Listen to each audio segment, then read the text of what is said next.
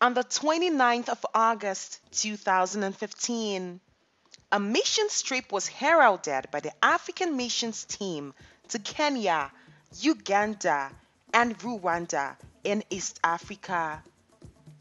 The team arrived in Lodwar, Turkana, with a goal to provide water to the inhabitants of the community.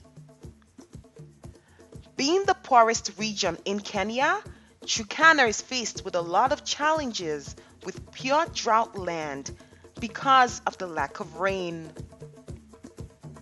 The solar energy powered water borehole for the community. The water project will provide water for the people, help them with irrigation for farming, and help ensure their livestock survive. Hi to the camera. Hi.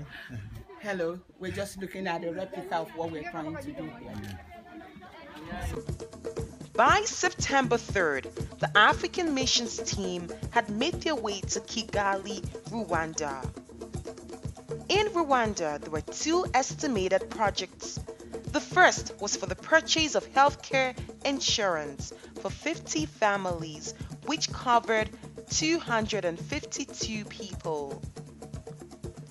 The check was presented to the Deputy Major of Ndera community in Kigali, Rwanda.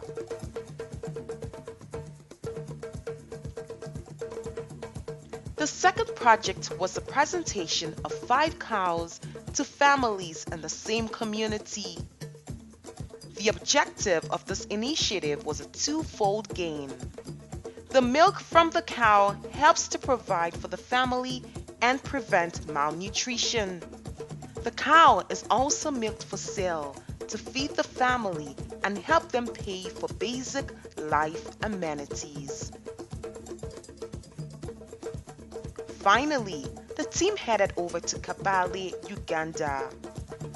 The project in Uganda aimed to develop a vocational school that delivered training in sewing and knitting, providing 6 sewing machines, 2 knitting machines, teacher salaries, and wages for a whole year. While the African missions trip delivered some food, income, miracles, and much inspiration, the team also found some time for some much needed relaxation. Thank you for watching.